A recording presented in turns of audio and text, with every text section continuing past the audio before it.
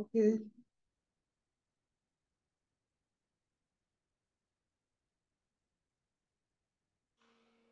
Please, Iruoma, you have the floor. Sorry?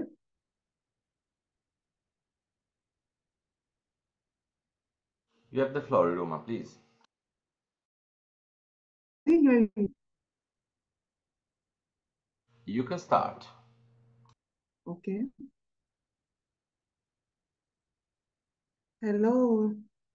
Good morning, good afternoon, good evening, everyone, and welcome to this crucial webinar. Wherever you're watching us or joining us from across the globe. This webinar is titled Thyroid, Improving Global Health Through Thyroid Awareness. On this note, I am going to be your host.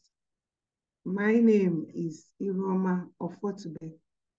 I am the president, the founder of Thyroid Awareness and Support Initiative. I am also a thyroid disease survivor.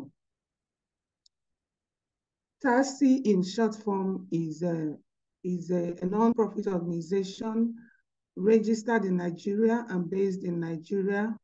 We are committed and dedicated to promoting thyroid awareness and supporting people affected with thyroid disease in Nigeria and in the sub-Saharan Africa at large. So on this seminar today,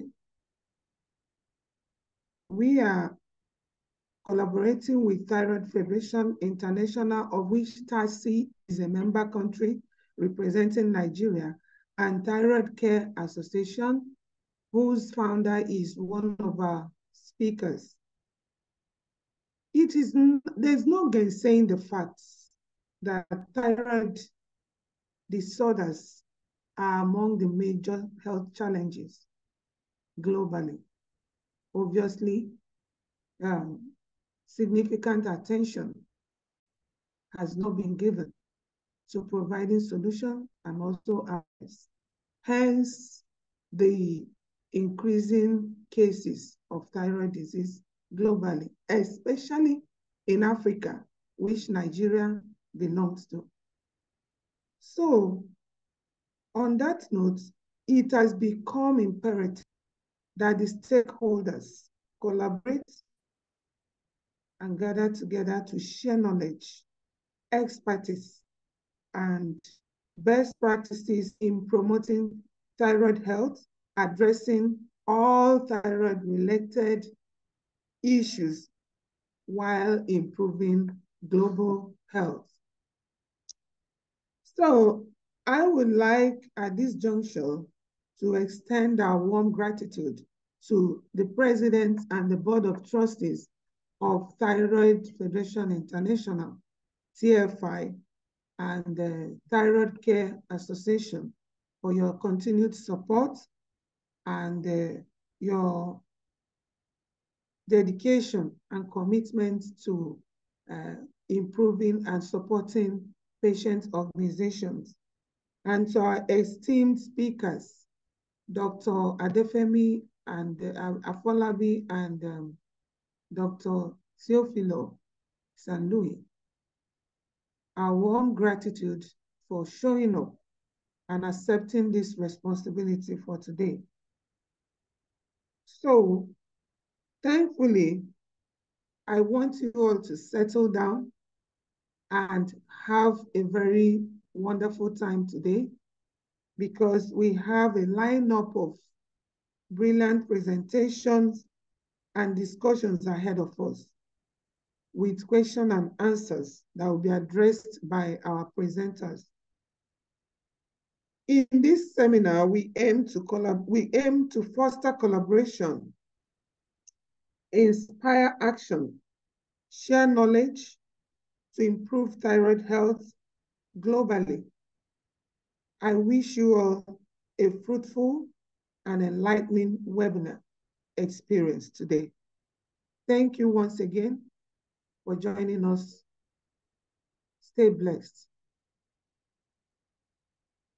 at this juncture, we're going to be introducing the first speaker of today, Dr. Teofilo Samnui.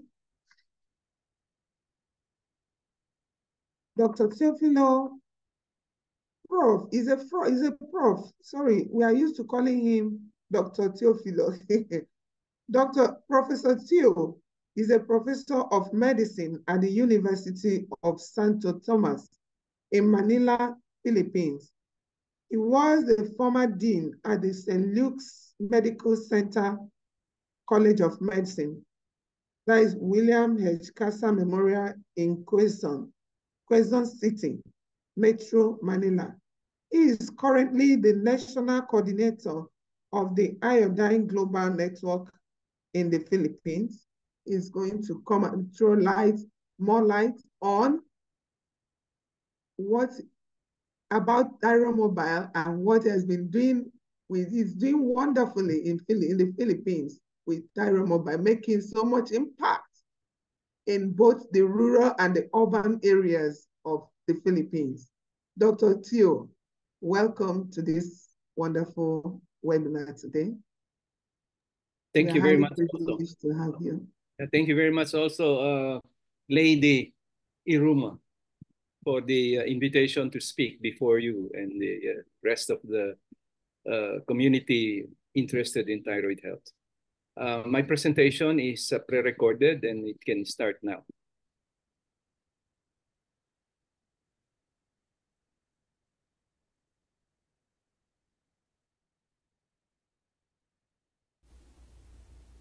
Good afternoon. Welcome to the Philippines and to the annual celebration of the International Thyroid Awareness Week 2024 by the Thyroid Federation International. Again, welcome to the Philippines and for the International Thyroid Awareness Week webinar 2024. I'd like to thank the organizers of the seminar series, especially Madam Iruoma, for the topic that was given to me, improving global health through awareness of thyroid disorders. I am Teofilo San Luis Jr. I am a medical doctor and in charge of the Thyromobile project in the Philippines.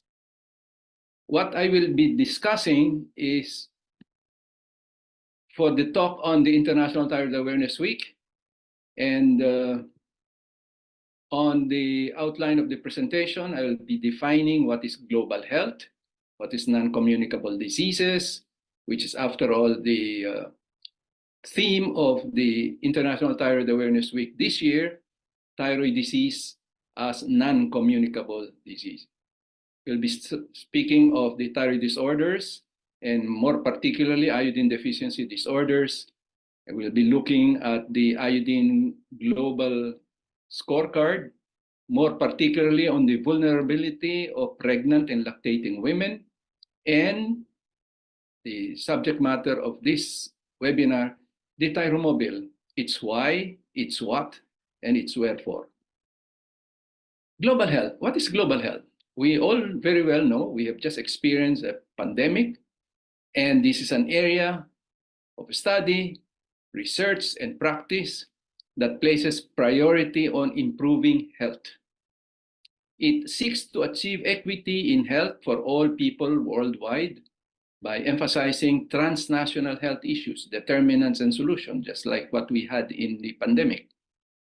And you very well know, and you have experienced, that it involved a lot of many disciplines beyond the health sciences, and it needed interdisciplinary collaboration and denoting population-based prevention with individual-level clinical care.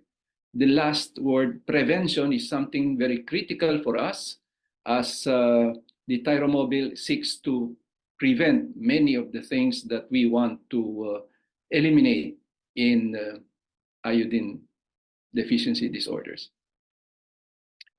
Non-communicable diseases are diseases that are not spread through infection or through other people. They are typically caused by unhealthy behaviors They are chronic in duration, and they are leading cause of death worldwide. They present a huge threat to health and development, particularly in low and middle income countries. It is a cause of death that accounts for millions, particularly cardiovascular diseases, cancers, chronic respiratory diseases, diabetes, and its kidney manifestations. These four diseases account for over 80% of all premature NCD deaths. And these NCDs, cited above, kill 41 million people, equivalent to 74% of all deaths globally. It's really a figure that merits investigation. Thyroid disorders, as we very well know, the thyroid gland is the master gland. It controls metabolism. It has a role in health and well-being. And there are two disorders that are more particularly related to the clinical setting. This is hypothyroidism and hyperthyroidism.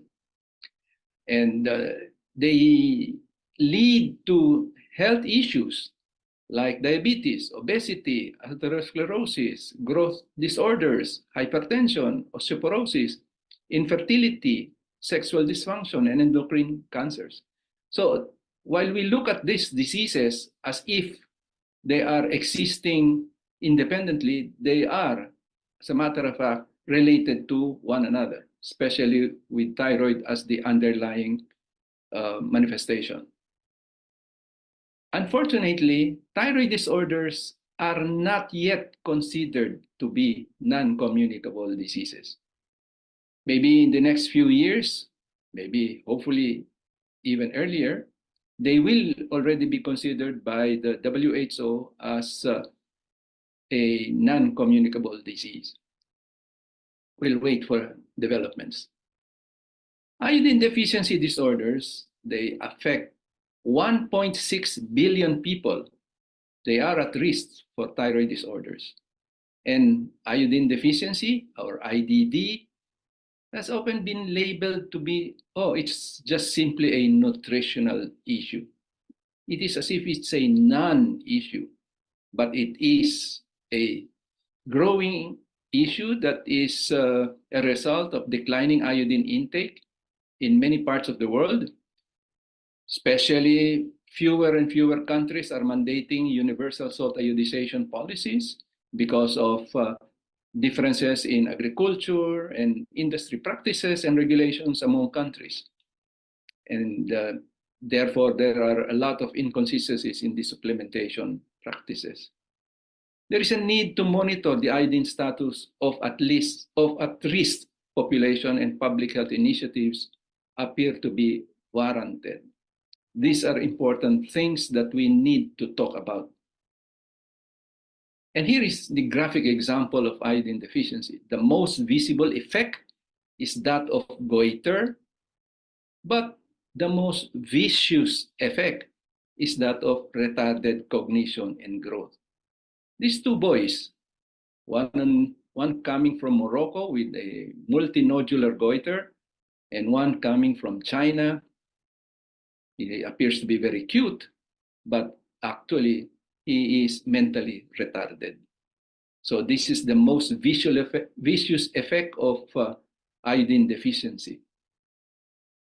Now here is a little bit medical, and I'd like to call your attention to the bottom, which speaks of the gestational age in months in a woman who is pregnant, and the baby is developing from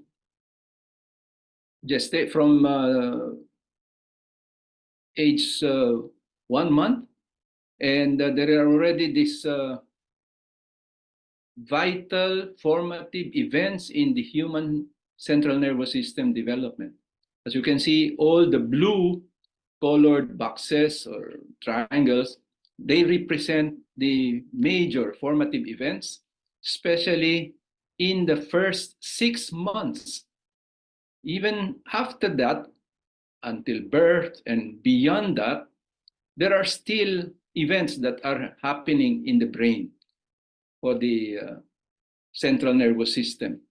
And I'd like to point out to you that all of these events, especially in the first 6 months, are influenced by the T4 or the thyroid hormone coming from the mother. As you can see in the orange line, that the T4 from the mother until 6 months, it's only from 6 months that the baby's or the child's thyroid gland is now functioning, that the child is now producing its own T4. But critical period is from the first month, from the first month until the 6th month. This is exclusively from the mother. So if the mother herself is iodine deficiency, she does not have anything to give to her child. And what we are going to see is that the next slide shows the great difference between the brain in the upper panel and the brain in the lower panel, which speaks for themselves. As you can see, the upper panel is that of the human brain coming with iodine sufficiency. There is a lot of interconnection, a lot of arborization in comparison with the brain tissues in the lower panel, which is iodine deficient. And so it strikes everyone that the iodine sufficiency right from the very beginning is or has to be assured with especially in the first critical 6 months of gestation. And we have only 1,000 days of opportunity to do this, from conception, as we have said, until birth, and until the age of 2 years. This is the 1,000 days of opportunity with which we need to do interventions. Otherwise, if the child has been born and now goes to school, so to speak, the child will have, as you can see in the picture, all of the classmates are raising their hands, but there are 2 of these boys who are not raising their hands. What do we make out of them? So iodine deficiency reduces intelligence, education, and productivity.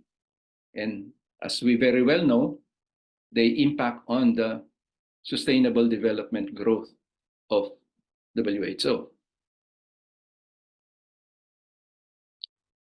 So this cartoon, again, demonstrates what seems to be the message that we are trying to convey.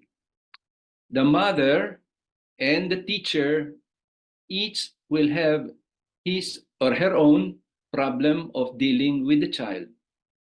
The teacher is there agonizing on the fact that the child has failed again the exam, while the mother is wondering why her child is slow in school, whereas when in fact he tries so hard. But the answer to this is that iodine deficiency lowers mental performance. Now we say something about iodine, but how much iodine do we need? As you can see in the picture, seafoods represent the most source of iodine in our diet, but it's not always seafood that we are after to eat. Iodized salt is the solution to this, and this is the this prescription coming from the Iodine Global Network, that iodized salt, which is properly and adequately iodized, is the most efficient and most effective in meeting the population requirement for iodization. But there are, of course, other foodstuff, as you can see in the picture. Dairy products comprise also a significant portion. as well as fish, and of course the fruits and vegetables that are grown. And now, especially with the iodized salt in processed foods, we need to really be interworking with the salt industry, how they process their foods, because it is now a fact that many of the world are eating processed foods more and more and preparing food less and less in their homes. Again, iodine supplementation is important, especially during pregnancy and lactation, because but there are the recommendations vary from country to country because of their different policies. There are also varying contents of the frequently used prenatal supplements that are available. And of course, each woman complies differently from the other. So let's take a look at the iodine Global Network scorecard. And we can see here, Nigeria, your country, and your neighboring countries of Ghana, Central African Republic, and Equatorial Guinea, with the dates of their respective surveys, the data type, whether it's national or subnational, and the population survey, whether it's school-age children or women at reproductive age or all of them. And we can see here in the last two columns the important messages of this scorecard, that the median urinary iodine concentration is expressed in numbers, and the adequacy of iodine intake is determined. It's too bad that there are countries that do not have regular updated surveys. And as you can see here, the Central African Republic, the median UIC is only 21, and that is very insufficient.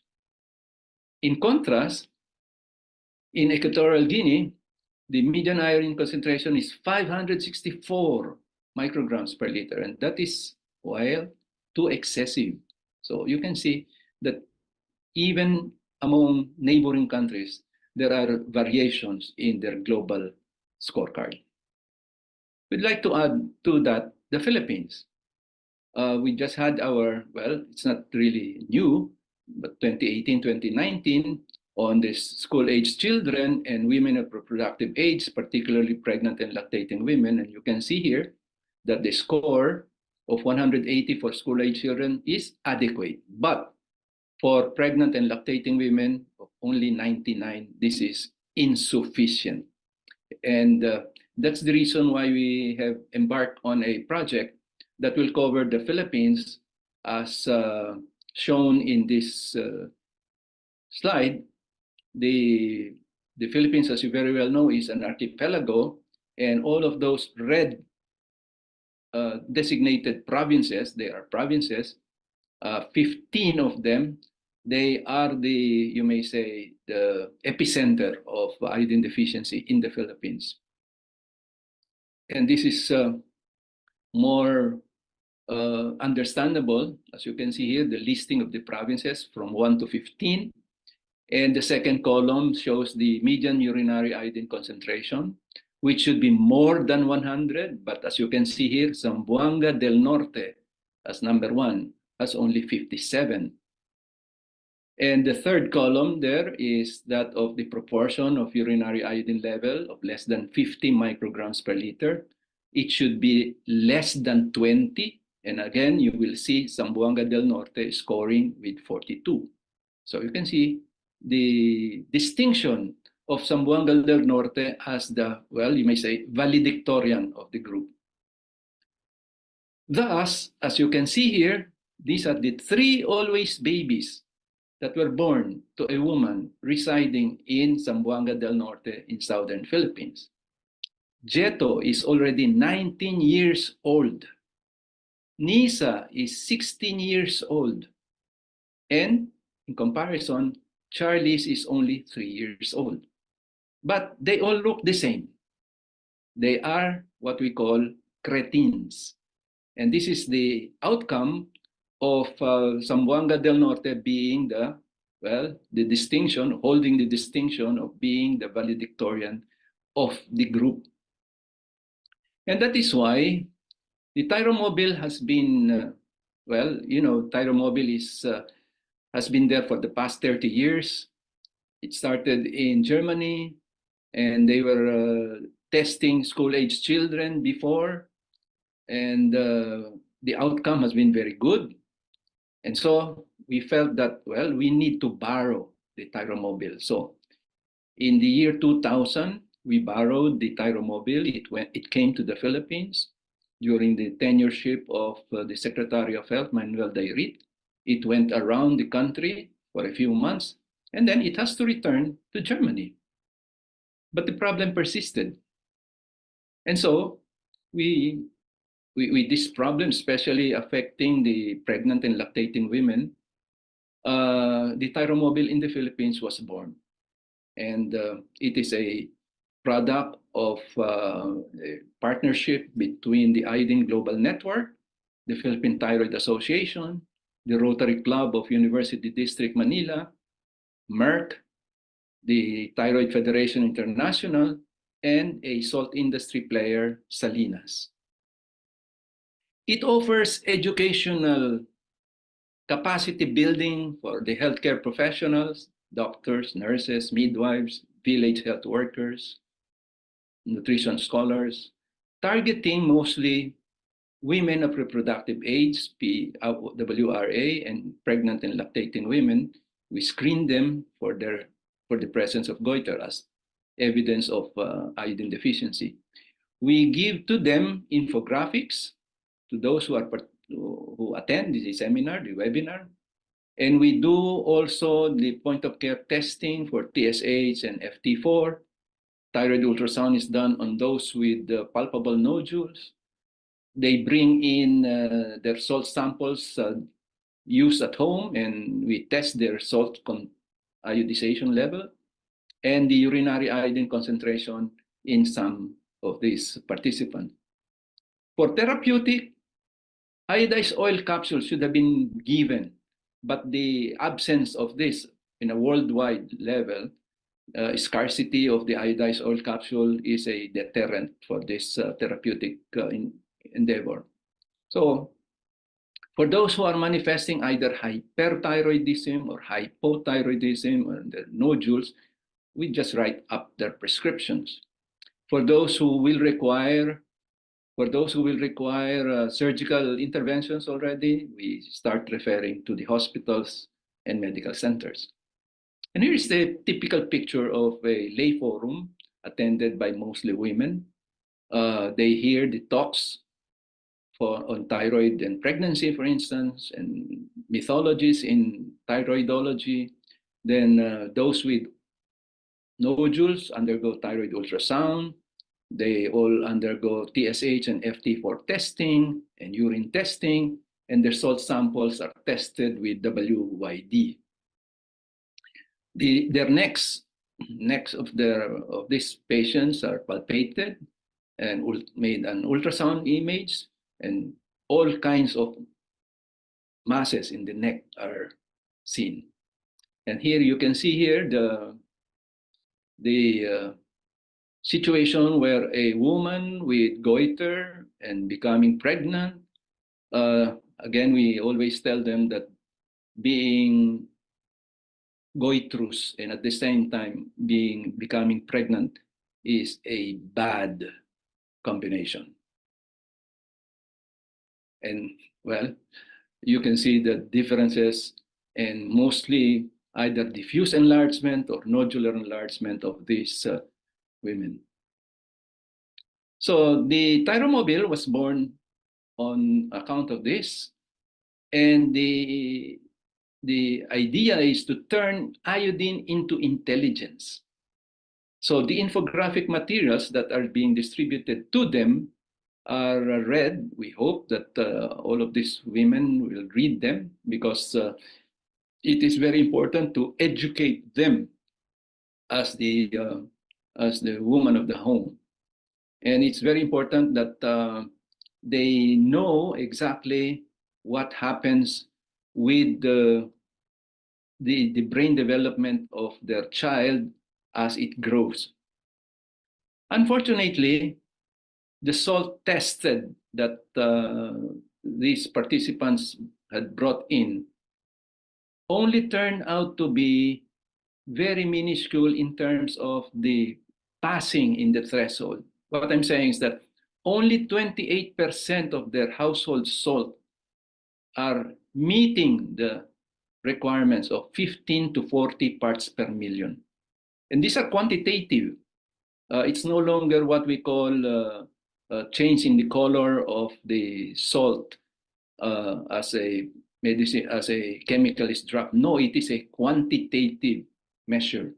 And so it speaks of the inadequacy of the ASIN law, or what we call the salt law, that the levels of iodization that is ultimately the household receives is inadequate for optimal iodine nutrition.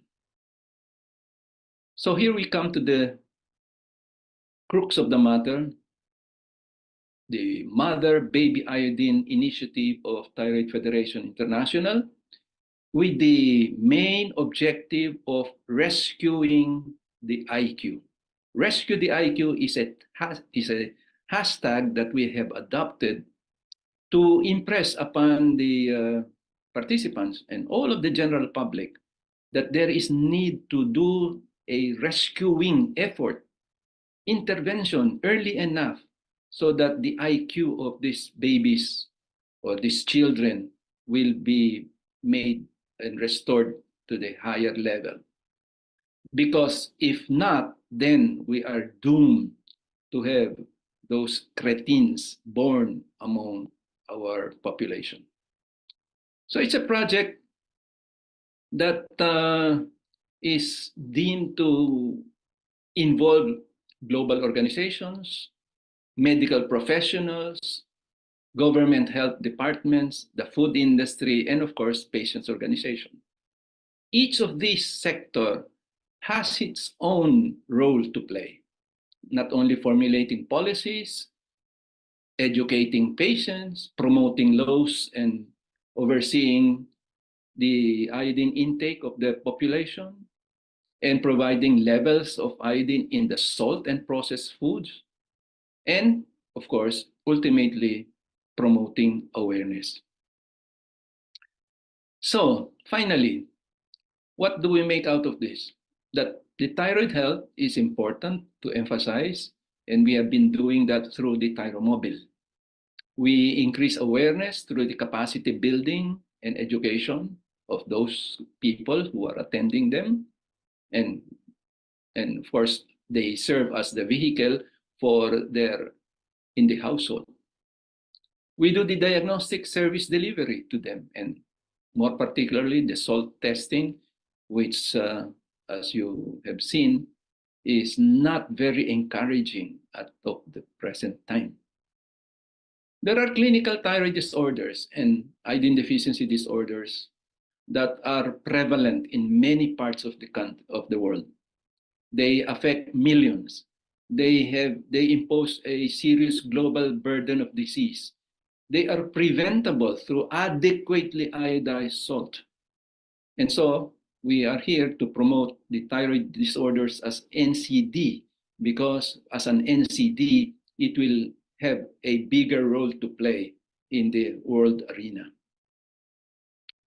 Thyromobile is seen as a vehicle for thyroid health delivery, especially to vulnerable communities. But we do not look at it as a vehicle only. We look at it as a model for local government units to replicate so that it can provide more service to other constituents in their localities.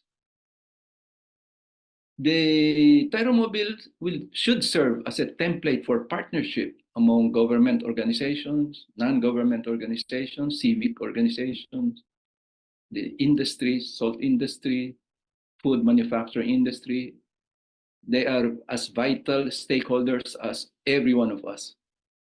The Thyromobile is supposed to be the herald of communication handles to promote rescue the IQ, because no other hashtag has this distinction of that connotes urgency, and that connotes also the fact that the target population are the most vulnerable of them all.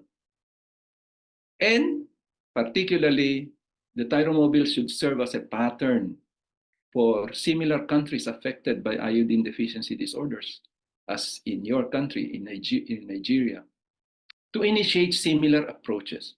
It's very easy to do.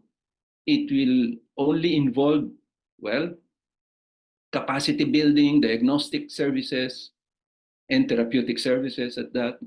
But the most important is that we champion the advocacy for preventing diseases like thyroid as a non-communicable disease.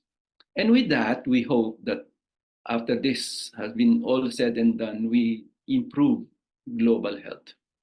We would like to again thank the organizers for this webinar, for the opportunity of providing this mini lecture on the Thyromobile and its implication on improving global health.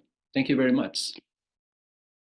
And in Nigerian, Nagode, Imila, Daalu. Thank you very much.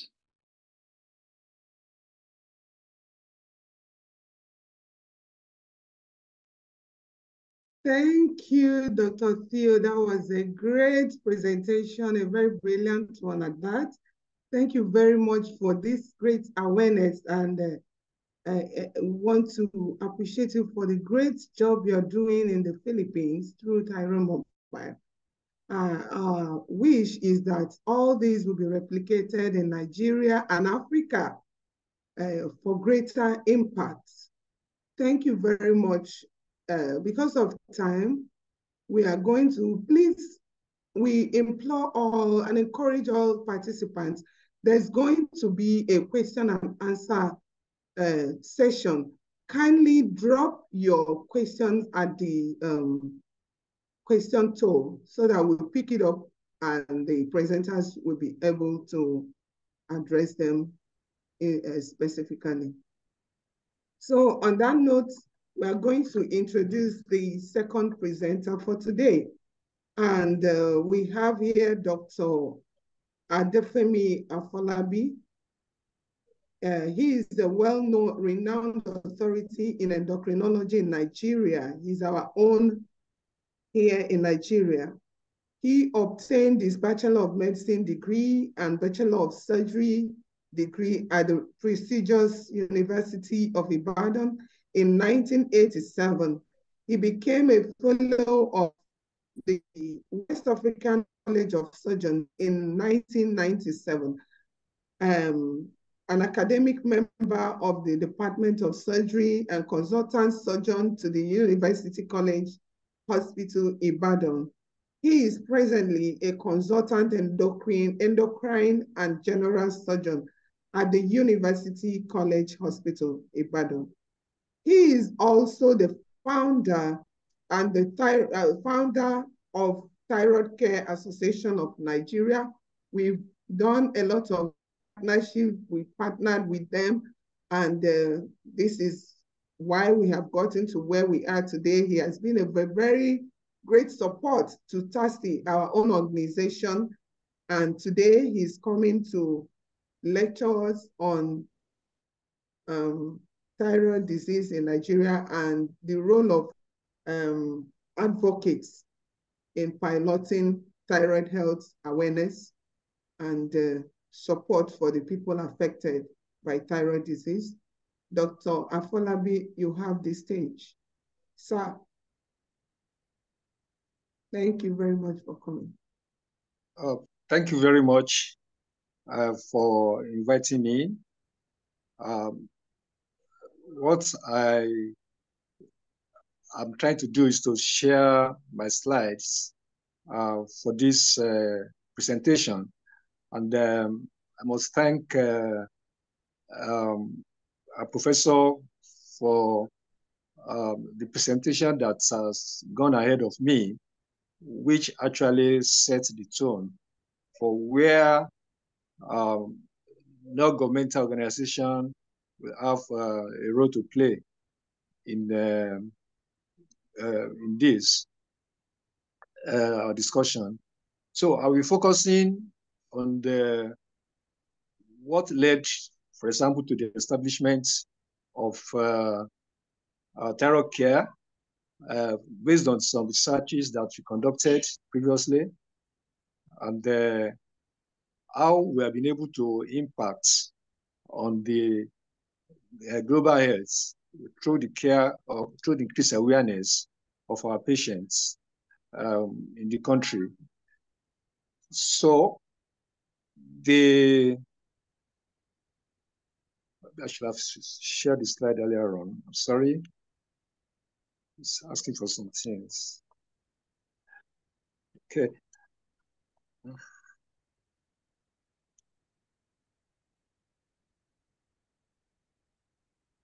So I'll keep on talking as I go about it. So, like I was being introduced, I'm a general surgeon with a subspecialty in the endocrine surgery. I work as a lecturer at the University of Ibadan, Nigeria, and I'm also a consultant surgeon to the University College Hospital in Nigeria as well. The two institutions are like, I describe them as Siamese twins, actually, in the way we operate. So our medical students in the university have their clinical training in the hospital as we have them. So it is important that we have collaboration between the two institutions that work together to have a good training for our students and for caring for our patients as well. So for us in the endocrine division, we work together with our physician, endocrinologists, we have a tumor board and a thyroid study group in our hospital, through which we collaborate with respect to patient care. And we also try to ensure that our patients get the best of quality that they need in terms of care. And this usually takes us to having to work along with them together. I think the screen is shared very soon now. So, just okay. Yes, working. So, very good now. My video is sharing now. But I hope you can hear me. So, I've titled this Improving Global Health Through Thyroid Awareness, and looking at the roles of non-governmental organizations in Nigeria. I must thank Queen Ofortube for making this possible with the support of the Thyroid Federation International for giving me this opportunity to talk at this webinar. I'm going to look at the roles of non-governmental organizations in Nigeria with respect to the theme of this webinar, because we cannot emphasize the role they need to play to make whatever policy, whatever program we have. It is believed that when we involve the people in policy formulation, they are likely going to make the program to work eventually. Working at the local government levels, working at the cities and towns through the our own setup, through the kings in particular, who command the people's respect will help. In order to get entrance to a particular community, you need to see the head of the community. So if we are bringing Thyromobile, for example, to Nigeria, we need to work not only through governments, but through the traditional kings of the particular area we are going to. So it's important. So they are part of the stakeholders. And they're a great vehicle that can be used in doing this are the non-governmental organization, not-for-profit organization that we have in Nigeria, who will be a link with our foreign partner as they come along. So that's my name. I've already done that earlier on. And so this is so we, as soon as I joined the faculty staff, after coming back from my residency training program, I came back to the faculty staff. One thing that I observed was that despite the fact that one of our trainers, old trainers who are retired by then, had developed some surgical technique for treating giant goiters. We were still seeing big goiters in the 20s, more than 3 decades later. We therefore conducted a study to know why people still come with giant goiters, despite the method that have been described to treat them in the past.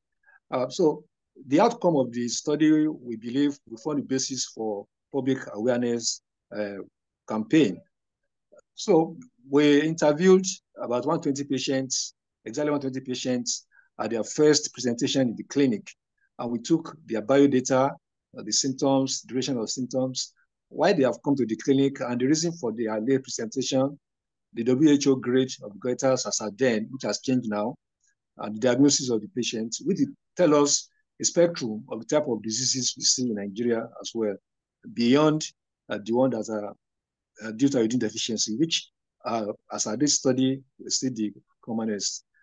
We can see from this slide that the range of presentation is from 4 months to 29 years. So we have a patient who had enlarged thyroid gland for 29 years. And we have a young child, just so that's 4 months. That certainly will be one of the type of patients that our professor presented earlier on. This table is showing that more than 3/4 of the patients present more than a year after they observe their symptoms. What you also observe was that those who present early are the patients who have thyrotoxicosis, who have heat intolerance, insomnia, tremulousness, and all those signs and symptoms of thyrotoxicosis. They are likely to present earlier than those people who have iodine deficiency disorder, which will just cause painless swelling in the elderly patients, and so on and so forth. Or the child will also be brought early by the parents. What you also notice... Excuse me, Dr. Afolabi. Yes, sir. Slideshow, because now we see only black, but when you have all the slide, we can see it. Oh, okay. On your PowerPoint. So not in this mode, we cannot see, it's only black. Okay, now we see. So you can see it now. Okay, yes. so I just move up. Thank you very much for that observation. Okay, so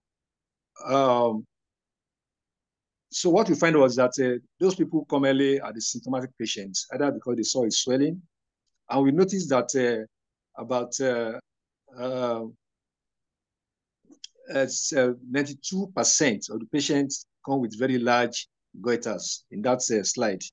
Now, this 8th slide is about the clinical diagnosis of the patients we saw.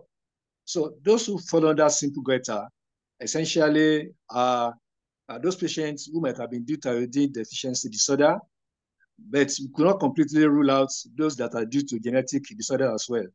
Remember that last year, the theme of Thyroid Federation International was inherited thyroid disorders, which I had the opportunity of giving a lecture on the program organized by Thyroid Awareness and Support Initiative in Lagos, Nigeria, organized by Queen Ofortube. The next common group is the thyrotoxic patients, 25%. They form a quarter of the patients we have in the country at that particular study. And the reason for this is because of the universal salt iodization policy that the government has introduced since the 90s, which seemingly have reduced the amount of people who have iodine deficiency disorder in the mix of these patients. So that made those people who have toxic goiter to have increased in amount, which is what we're also experiencing now. But certainly, the patients who have iodine deficiency disorder are still more than the other group of patients. Those who have neoplastic goiter, either benign or malignant, just consider about 4.2%, and 1.7% were hypothyroid. I will show a picture of a typical child we saw.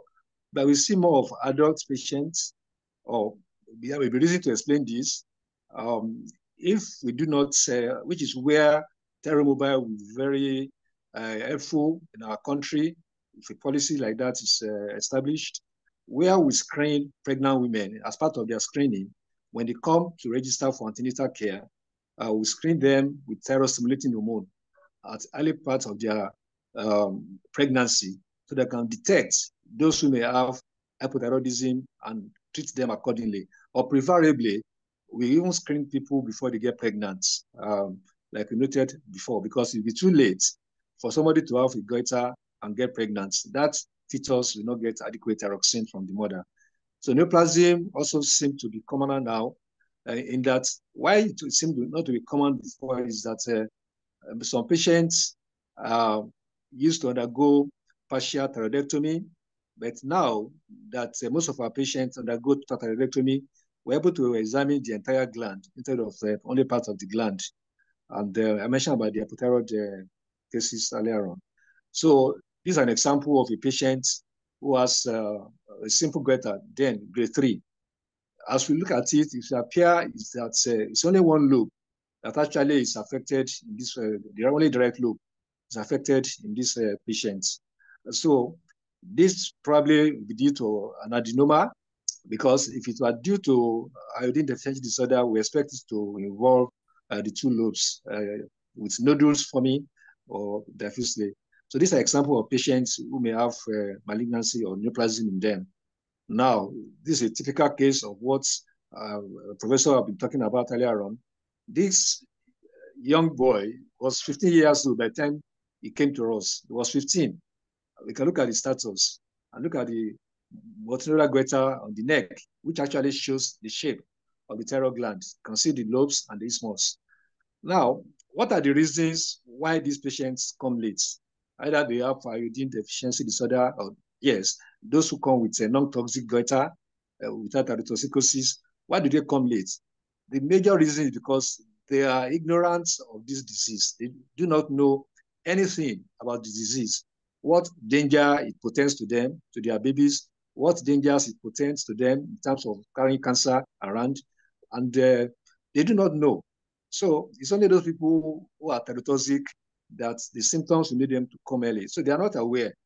And this is an opening for us to campaign, to set up an awareness program. So this is what we derive from this small study, which was what we set out to. Knowing the reasons why people come late will help us to go into the community and give them education and awareness. Lack of funds, money is hard to come by, especially now that there's economic glut worldwide. It's another reason that people are given. Some people believe so much in our traditional method of treatment, so they will try that for some time before they come for orthodox medicine. The great one is fear of surgery. They come late because they're afraid of surgery. So if a woman has a goiter and is afraid of surgery and is iodine deficient, that means she could have been getting pregnant. Indeed, one of the reasons we explained for goiter being commoner in women is the need for thyroid gland to enlarge to be sufficient for both the mother and the baby. So certainly commoner in women, apart from the other physiological changes in lactation or even at puberty. So each pregnancy makes a demand on the thyroid gland. That means that most of our women are not sufficient before they got pregnant. So the thyroid gland had to enlarge. So the reason some people came late because their gland was painless. There are other reasons that are due to systemic issue. So that made us to establish the Thyroid Care Association of Nigeria, which I founded. But I must say that, like I mentioned earlier on, that when the end users are involved in a particular policy or drive, it succeeds a lot. That is why thyroid awareness and support initiative is making great strides in Nigeria, because it's led by a survivor of thyrotoxicosis. So I've done this study since the early 20s until I got a patient who had a goiter, who was so curious about it. She was afraid of surgery. And at the end of the treatment she received, she encouraged me to establish the organization. Indeed, she is secretary of our board. So it shows the role of patients, of stakeholders in moving our policies forward. there are other patients, as I said, there are other patients around as well who are part of the team that are running this project together. So it's a non-for-profit organization established 4 years ago, and we want to be the primary source of independent accredited information on thyroid-related disorders in Nigeria, and we have been playing that role very well. And we wanted a world where patients with thyroid disease will have choice to be treated according to their individual needs, and where the patient's needs are paramount or paramount importance. And then, so our mission then, by establishing it, having found out from that study I mentioned earlier on, was to establish thyroid health education and awareness campaign in the country, and to offer information, education, and support to patients and family. We also aimed, our mission, which we are currently running, is to raise the awareness about the consequences of thyroid disease, consequences of iodine deficiency, and the benefits of maintaining thyroid health throughout Nigeria and beyond. How have we been achieving this? We have been collaborating with secondary school, because we did another study that showed that most of the patients we study about their knowledge and perception of thyroid disorders were not aware. They didn't have beyond secondary school education. So other people who are beyond that are able to know about thyroid disorders from their friends or from the internet. So we have been focusing on secondary schools to give them education on thyroid disorder, iodine deficiency disorder at that younger age, so that they'll be able to know before they get married and now start having children. We have been collaborating with other non-government organizations, especially thyroid awareness and support initiative. The first time we collaborated was International Thyroid Awareness Week of last year, 2023. And last year in Ibadan, the thyroid care gave a lecture to a large number of students, almost up to 1,000 students for the Teofilo Baptist Model School, Ibadan. It was well attended. We asked them questions to show that they understand the talk, and they got prizes for that as well. Now, this is a photograph we took when we went to Lagos to collaborate with TASI, and one of the members of my board came along with me, and the chair of our board is also in that photograph as well. This is the thyroid queen, as we call her, as she's called in our group. She's the queen, thyroid queen of TASI, and you can see a princess. Some of them are volunteers, most of them are patients who have benefited greatly from our initiative, the support she gives them in getting adequate care. Also, through this type of engagement with the public, we try to give education to the public to prevent thyroid disorders for those we can prevent. Of course, no matter how much iodide salt we give, we may not be able to control those who have genetic disorders or toxic goiter or neoplasm. But one good thing about iodine deficiency is that since Nigeria introduced iodization of salt in the country, the trend of thyroid cancer has changed from follicular thyroid cancer, it has changed to papillary thyroid cancer, which has a better prognosis. So that's a great achievement of which Thyromobile will also make in the Philippines and any part of the world where it's established. It will change the pattern of thyroid cancer. We have documented that in publication, that we have now more of papillary cancer than the less prognostically good follicular cancer.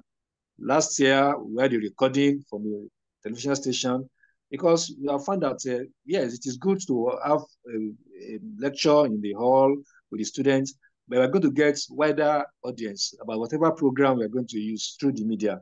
So we engage television stations, radio stations. We also make use of them as well. Last year and this year, these are two different photographs. We went to this station. We usually have the television broadcast, which is live, and our TV stations also have live stream concurrently on the social media as well. We do this during and outside of Global Thyroid Awareness Day, week, and month. All I'm talking about is also what TASI does, apart from helping patients to get treatment for their surgery, which is a great role they play. But we are looking towards not getting many patients who have thyroid iodine deficiency disorder, so that we'll be left with those we cannot control, those who have thyroidocytosis or those who have cancer. Or you can see also make people to have cancer with good prognosis. We provide patient support initiative by former patients We also give health talk to patients and individual patients. I mentioned the broadcast live. Along with TASI also, we did a program, the popular online station that was very successful as well. Here we have a patient who was afraid of surgery, came before us. I was in the middle, and these are members of the board and the public health nurse who helped on that occasion. These are 4 of us who took part, the board members and the public health nurse. This year, TASI was everywhere in Lagos, most places in Lagos. They chose a particular local government, and they really went very well with colorful display. Don't stigmatize thyroid patients. Thyroid disease is a non-communicable disease. There were also video. They gave talk. She also gave talk on our side as well to show the importance of all stakeholders, especially people who are survivors. I always tell my patients that I cannot tell you what you are going to go through because I never had the disease. So when I bring a patient survivor to talk to them through the patient support initiative, they appreciate it very well. This is our social media handle. I will sort of end this by addressing an important topic. This I'm a surgeon. This field of surgery, since that date, you see, before that date, 2004, almost 20 years ago, we have been performing total thyroidectomy in our patients. This is a debate among surgeons, whether we should do partial thyroidectomy or total thyroidectomy. I know that Thyromobile is trying to make us not to have this disease even come to surgery. We also wish we don't have them come to surgery as well. But for those who come to surgery, the risk is that they have cancer, so that some of them usually come back with recurrence. Or even if they are not cancerous, they may come back with a recurrent goiter due to the iodine deficiency that they have, or the genetic disorders that they have. I put a program I sourced from WebMD about the structures we're actually afraid of. We usually do capsular dissection so that we will not injure the parathyroid gland, which is the commonest complication. It's low calcium after surgery. The nerve is shown there. Don't go close to the nerve. You just keep close to the gland in capsular dissection, as described by the grips. I'm showing us an example of a patient who probably must have suffered from iodine deficiency. All the glands are nodular. All the glands are nodular. So the question is, what part of the gland am I going to leave behind? When we do partial thyroidectomy for this type of patient, what then happens is that the part we left behind will never be sufficient for the patient. The patient becomes hypothyroid, and the patient will come back with another goiter. And it's possible that there be cancer behind the tissue left behind. So our policy is to offer the patient thyroidectomy, except those who want to take the risk of having a recurrent goiter or finding cancer eventually, or it's difficult to take thyroxine every day. They try to convince them to let them know. But if anybody doesn't want the surgery, it's an informed consent process that we go through. So we let them have the surgery that they want. They must have their say, like we said about thyroid care and our mission earlier on. I will end with this. Going to an end. Teofilo, it's a Nobel Prize winner in medicine. It says that surgeons who take unnecessary risk and operate by the clock are exciting from the onlooker's standpoint, but they are not necessarily those in whose hands you, by preference, choose to place yourself. You must have brought this out of experience, that thyroid surgery is something that is very, very delicate, that each step is taken to prevent complication, because the complication can be lifelong. The patient may even say that, why not leave me alone? Why go through the surgery? So we take our time to do the surgery. I want to appreciate the Thyroid Federation International for supporting the Thyroid Awareness Support Initiative in organizing this webinar. I also see great opportunity for collaboration with our own association as well. And I thank all the participants who are able to attend this webinar globally. So, like this is a lady Ofortube said earlier on, I think it's time for feedback, comment, and question.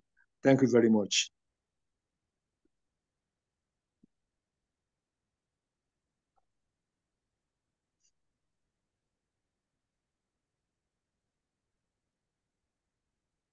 Thank you very, very much, Dr. Afolabi. That was very, very exceptional. I promise the audience today that they're going to have a great time. So that's, I feel like going on and on and on, but we have to leave because we have a time frame. Thank you very much for covering everything. You covered everything. It has been a wonderful time with you and Professor Theo.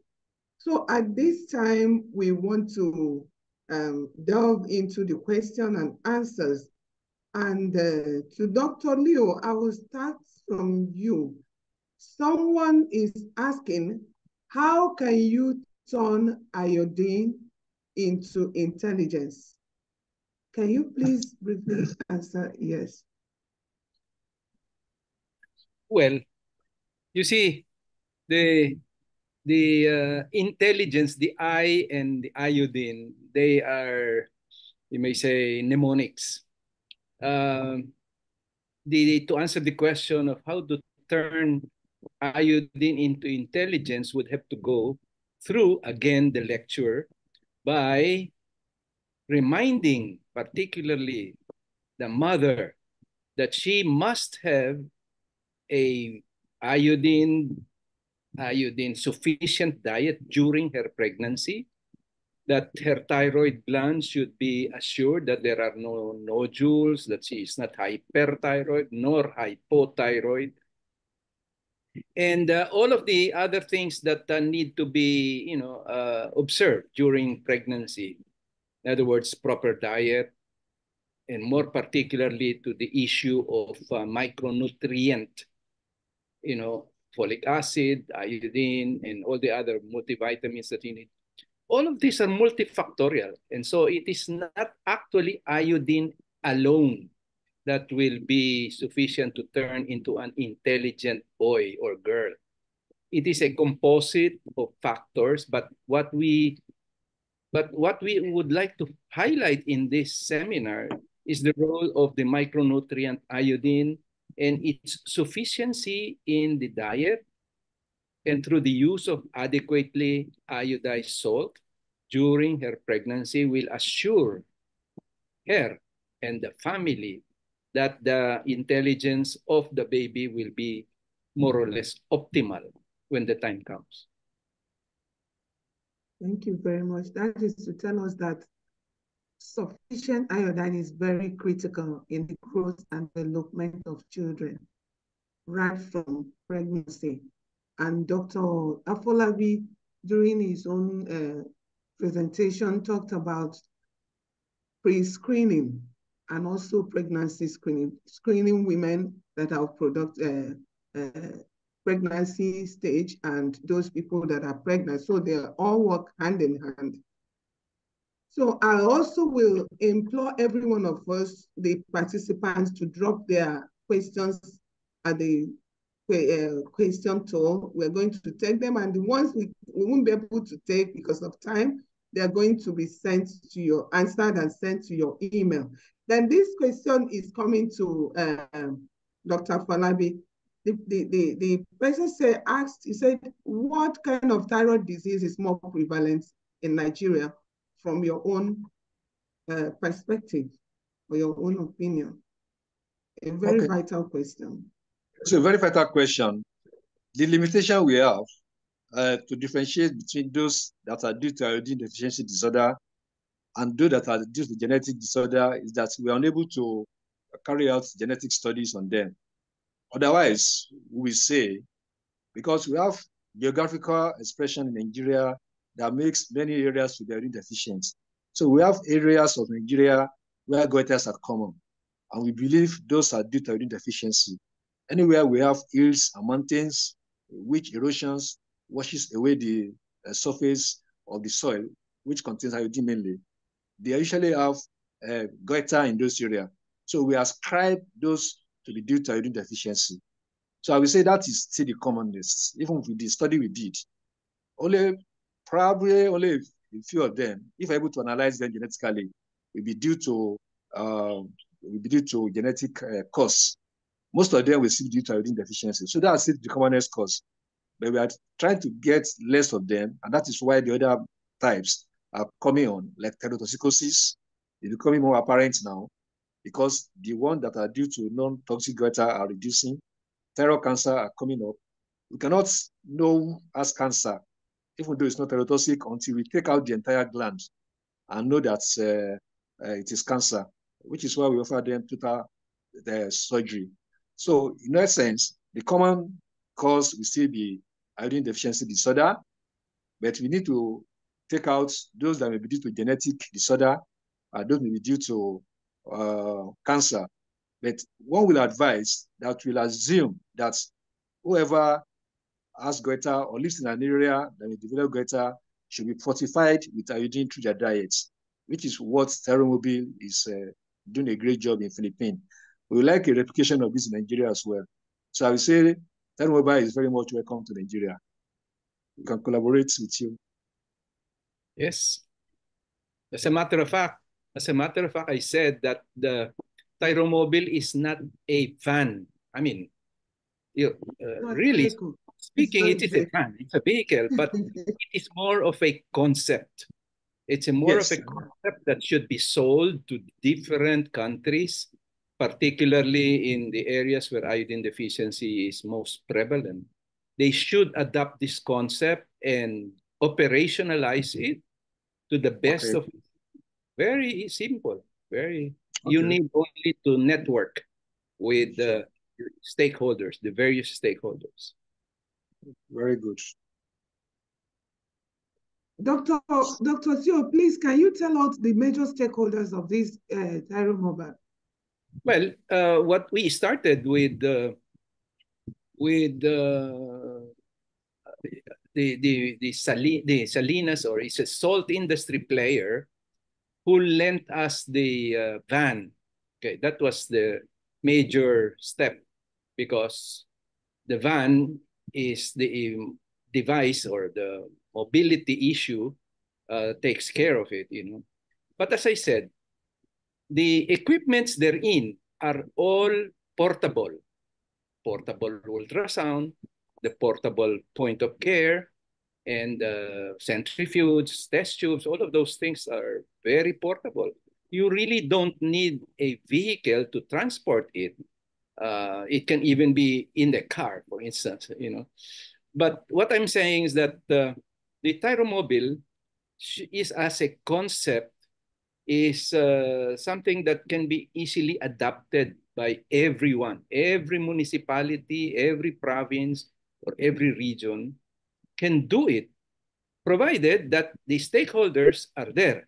Like, for instance, your resource speakers, resource persons, who will be deployed and mobilized to do the screening of the neck of patients. You know, we are screening hundreds and hundreds of patients every event that we have. And so all of these are screened primarily. And if there are no symptoms, no physical signs, then they go home. We tell them, okay, you're doing okay, you can go home. But for those who have symptoms, on a checklist that we distribute beforehand, and we sit with them in a very facilitated manner. And then we get the blood examinations, and then thereafter the results are given back. So we need to have this point of care test, the ultrasound, and then the salt testing. These are all portable. They need not be unlike a mobile X-ray van. You really need a mobile van wherein your equipment will have to be housed. But in Thyromobile, it's not. It can be, it can even be called a car mobile, so to speak. All it needs is the partnership between the resource speakers. That is why your thyroid care in Nigeria can provide the expertise that will go around and screen the patients. And then, of course, the important thing is the local government unit participation, because after all, particularly in the Philippines, I'm speaking of the Philippines, we need to be we need to be interacting with the local government units, because they are the ones who can easily mobilize the patients that they see in the villages. They assemble these patients, and that's the time when we come in. So the local government units must be tapped. And then also to provide logistics are, for instance, the civic organizations like Rotary clubs, like JCs, like Kiwanis, and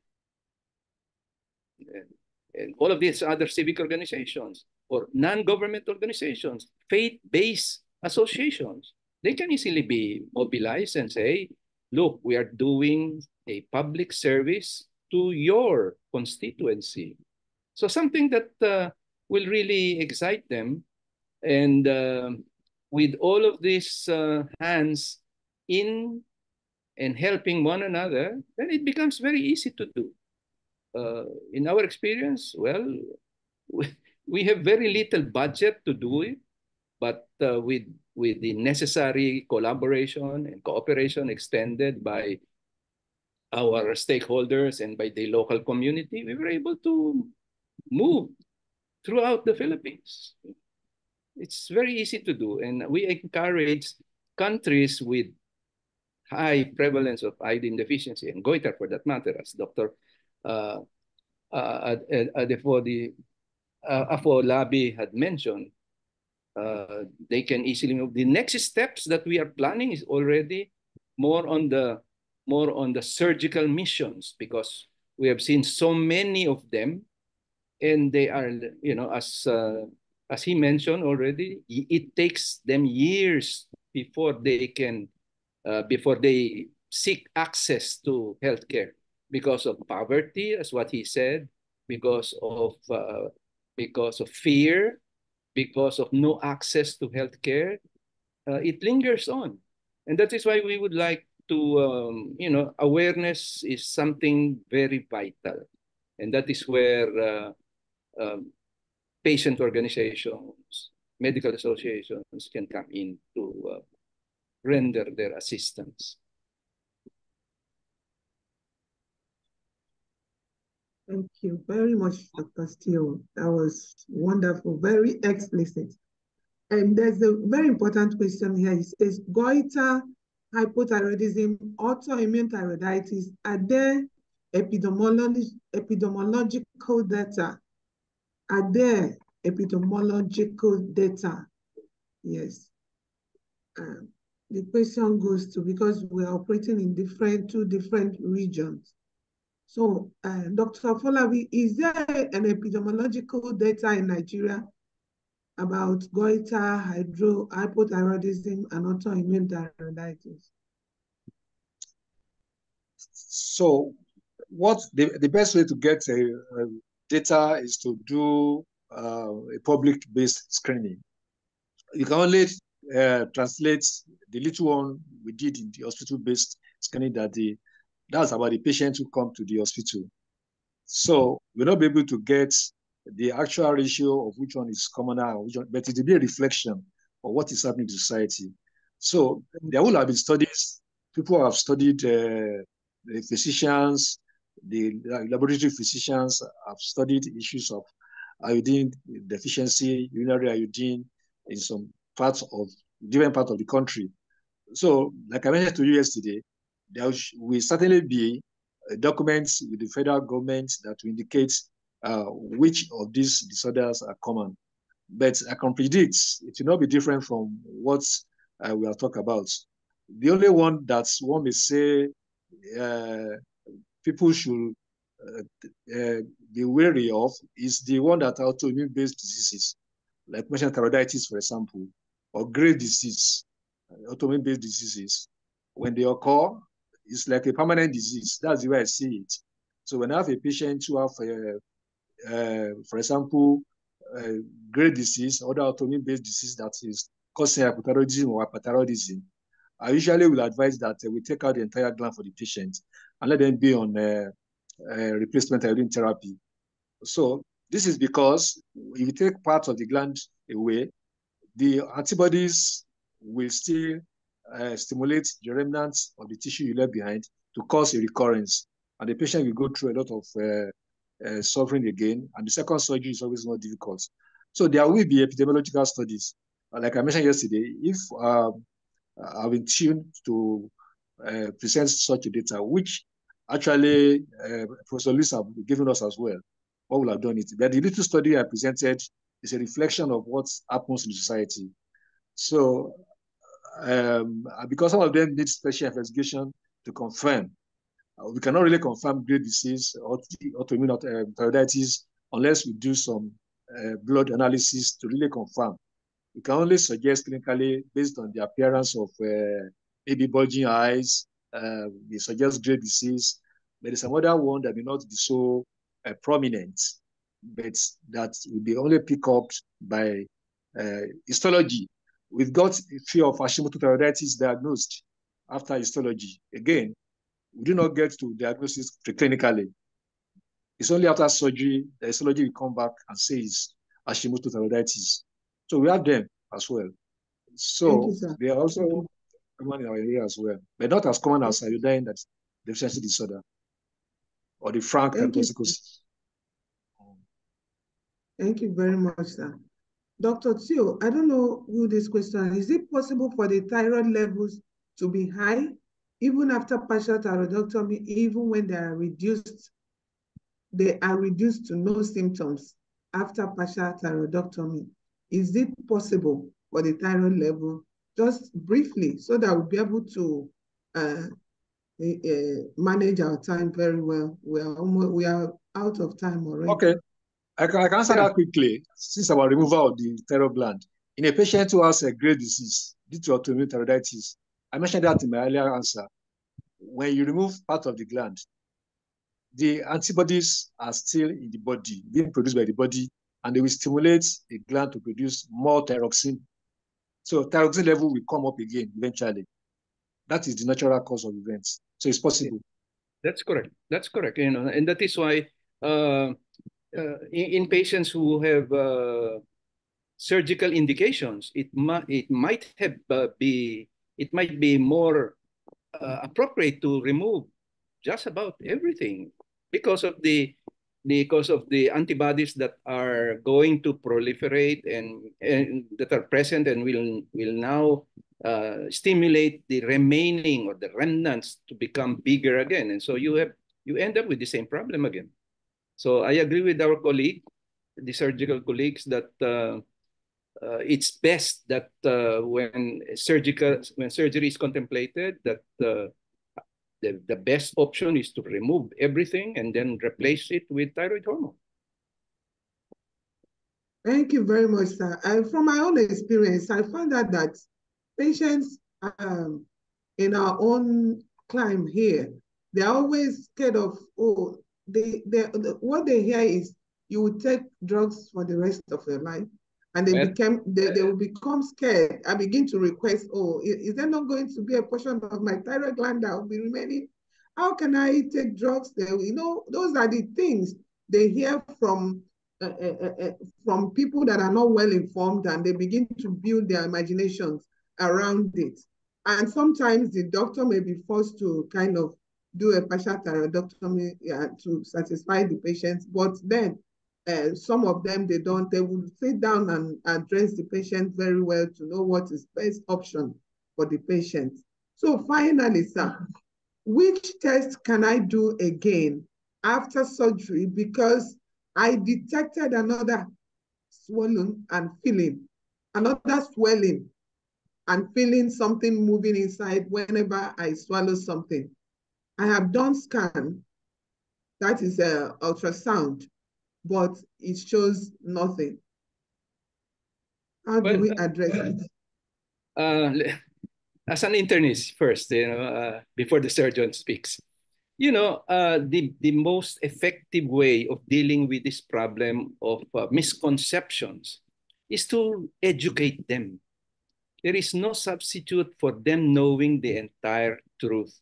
You can tell them that, look, if you remove only the right lobe and leave the left lobe because of the fear that they don't want to be taking medications for a lifetime, you can tell them, okay, this is your option. If you remove the left lobe what happens now to the right lobe? Then the right lobe becomes hypertrophied, or and it enlarges compensatorily, for instance. And you can tell them the example of, okay, here's a couple, and the one couple died, the one partner, and so the other one will take over. And, you know, she, the remaining, usually the wife, will have to work harder because she is now the only one provider. So she has to be the the provider of instead of two. And so what happens? She will have to be working doubly hard, and it becomes bigger and bigger. And then before you know it, that remaining portion will be you get to the same problem again and again.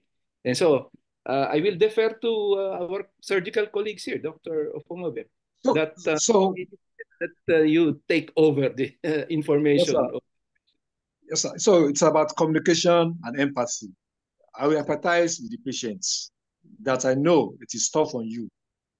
Some of us are also on lifelong medication. As we grow older, people become hypertensive. There are some people younger than you who are diabetic, who have to take their medication regularly every day. It just happened that you have to fall into this group of non-communicable diseases. That is the way we see it now. So we try and convince them that, you know, it's a body. You have to empathize. I know the body you face when you do that. But certainly, it will come back. Let us not forget. I always tell them, the thyroid gland is one gland. It's one. It only happens to sit on the trachea and make it into two lobes. You understand? So whatever you do to one side, whatever happens to one side, one lobe, will happen to the other lobe eventually, like Professor Lewis has said. So it's only one gland. It's only one gland. It's like he said, a couple have been joined together. If one is separated, the other member of the couple have to compensate, have to get bigger. So we just show communication skills, empathize with our patients, and we use patient support initiative. I believe that somebody like Ambassador Iruoma will be able to convince many more patients than me, a doctor. That's part of our work. That's part of because our because you have gone through it. Every day. You have gone through it before. So we use our patients to convince other patients to also tolerate total thyroidectomy as well. And by the way, we are seeing a lot of recurrence that are even bigger than the initial. And we had a patient that has recurred such that it has gone behind the pharynx. We could not even remove it. And there are many patients come like that. They turn out with cancer. You can't go back to remove the cancer. The first time is always the best time, like in life. The first time is always the best time to do anything in life. The first time is always and maybe you can also tell them about the economics of taking medications. You can say to them that the cost of a levothyroxine tablet is much less than what they are expecting. They may be thinking that this will run to hundreds of dollars, for instance. No, you can tell them that the cost of levothyroxine is very cheap. I mean, in our country, it is very cheap, at least. So I think that's one of the factors that drive them scared that they will have to be taking medication for the rest of their life, and they will be spending a lot of financial for this. No, you have to disabuse their mind.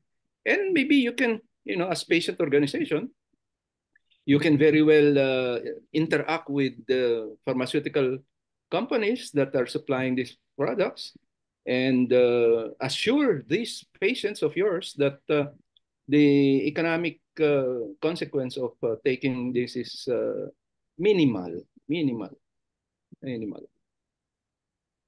Thank you very much, sir. This case, if we continue, we will not live here. In fact, our own problem here, the challenge is the belief system. Just mere hearing that you're going, it's when they come in, I begin to explain to them that it's just one tiny pill that does not disturb you from anything. What I used to convince them is that it is just like a supplement. The way you take your supplement is not a drug, because it's going to replace the hormones that your thyroid gland would have been producing in you. So don't see it as a medication. just see it as a supplement, as a food that you take first thing in the morning when you wake up. So our own is the belief system where people believe, oh, I'm going to have a buffet, a buffet of drugs taken all through my life. So not until you explain to them what it is, they will agree with you. And they'll be fine, they're doing. And most of them that have complied, they're doing very well. I would say by give credit to TASI and Thyroid Care Association, what we've been doing, and this TASI has about 210 patients, beneficiaries of thyroidectomy, and they're doing very well. They're doing very, very well. So on this note, once again, I want to appreciate, we're going to, please, I want to plead with our participants, don't go, we want to have a group picture. I believe the technical person is working on the picture. It's nice we take a good picture to create memories about this these programs. And also, you can join TFI, you can subscribe to TFI YouTube page and TASI YouTube page to go through this webinar once again to assimilate more of it. So on this note, I want to especially our special gratitude goes to our two presenters here. That was wonderful. Dr. Theo has been very busy. We've been fixing and postponing and fixing since May. And I'm so happy that today is a reality. Thank you, sir. Thank you, Dr. Afolabi, for always coming through for any time he's called upon, he's always there. He's always there to give his best in advancing thyroid awareness in Nigeria. He's too passionate about it. And this collaboration, he has been very, very, very, passionate about the collaboration to advance and promote thyroid health and also global health at large. Thank you very much. I lack words to appreciate all of you for taking out your time to be with us and to educate people. And I believe that this program will enrich people's experience and also help to foster more collaboration and to take action, just like I mentioned before. And I want to appreciate, it's our pleasure also to have our participants from across the globe. I am not taking it for granted. Thank you for your time. Thank you for everything you have invested to be with us. And I believe your coming here is not ordinary. You have gained a lot. So we hope that all the presentation and everything enrich your understanding of thyroid health. And also our gratitude goes to Thyroid Federation International for their assistance and support towards this webinar. They have given us immense support in making sure that this webinar comes up and that the output is top-notch. And we have achieved it today. And to all our distinguished guests, we value your presence and participation, your questions, and your engagement. We encourage you to continue. For us to continue this discussion, join us in our mission also. We plead you to advance thyroid awareness and care globally. Very important. Thank you once again, and we look forward to future strategic collaborations and webinars like this. Thank you very much. Thank you. Please wait behind for a picture.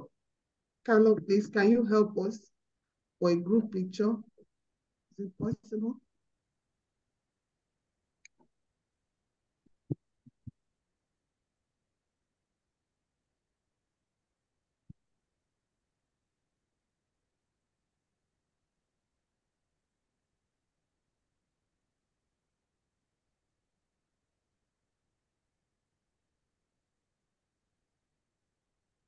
Hello, Carlos.